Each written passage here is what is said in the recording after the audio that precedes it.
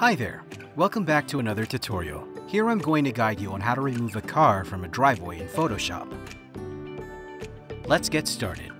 I have here a photo of a house with a car on the driveway, so we are going to remove this car in Photoshop. Right-click, then Edit in Adobe Photoshop. In Photoshop, it's advisable to duplicate the photo when doing removals. This is to ensure that we have a backup image if ever we mess up on the first one.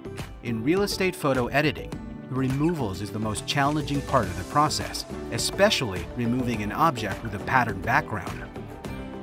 First thing to do is to analyze the image, then choose the easiest way to remove it.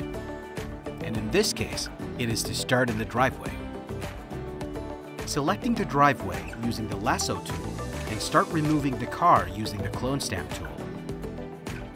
Carefully cloning the selected area.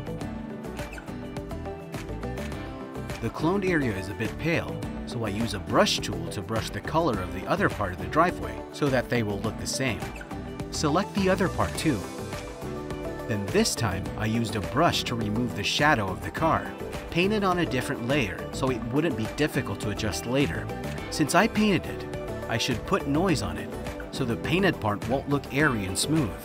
To add noise, click on Filter, Noise, Add Noise, and just put 0.5 to 1% amount of noise. And for the body part of the car, since the photo doesn't have any available similar angle, I'm just going to improvise by cutting this area here and use this to cover the car. Align the image carefully while changing its opacity to 50%. In real estate photo editing, we can reconstruct the houses when removing a car in the driveway, as long as it's not the main house. Continue cloning the wall to cover up the car. When doing removals on signage, car or any object removals, make sure there's no obvious repetitive cloning. Always bear in mind that it is important to make your adjustment realistic. The perspective should always be right, and don't be afraid to use your imagination when it comes to object removals.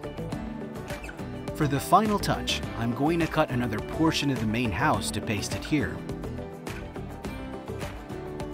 I also adjust its exposure on Camera Raw by pressing Ctrl-Shift-A, so the image we cut will blend on the other part of the house.